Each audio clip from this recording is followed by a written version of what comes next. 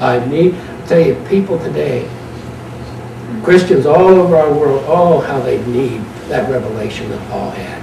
Because when God reveals His Son in you, the days of your struggling and striving are over.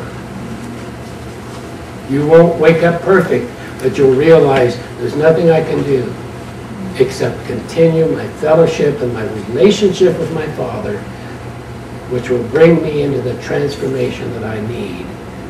And so, don't worry about your faults. Don't worry about your problems. Don't worry about the imperfections in your life.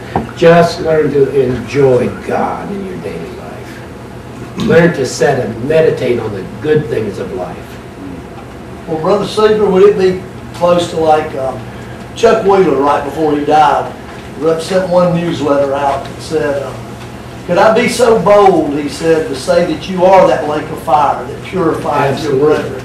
Yeah. He said, could I be so bold as to say that you are those angels that minister to your brethren in the lower realms? Yes. And to move it on even further, would it not be fair to say that we are that Word made flesh? Yes. That's it. Would it not be fair to say that you are the living God? Yes. That I look amongst and see today not God to be out there, but if you cannot see your brother who's placed before you and know that He is the living God, how could you love God who you've never seen? Right. Amen. Good word. Now God told Jeremiah way back in the Old Testament, He said, I'm going to put my words in your mouth. And when you speak my words, they'll be like a fire. It will go forth and burn out the residue of my people. And that's what we're doing today. You can sit in the presence of people who have this reality, and they can literally speak reality into you.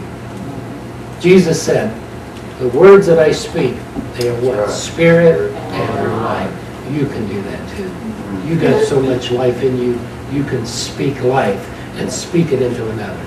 Right. And see, that's why Paul said there's wasn't Paul, I believe it was James, I don't remember who it was. He said, not many fathers among you. Yeah. Right. Well, a father reproduces life. Yes. A child, even though they can, it's the father consciousness that begins to well up in you. And then by the very words that you speak, you can reproduce life in another. Because spirit speaks to spirit. Deep speaks unto deep. Yes. And so when you speak with not with the knowledge, but when you speak with the revelation that your words are spirit and life, they enter down into the hearts of God's people where that seed may have been dormant for years.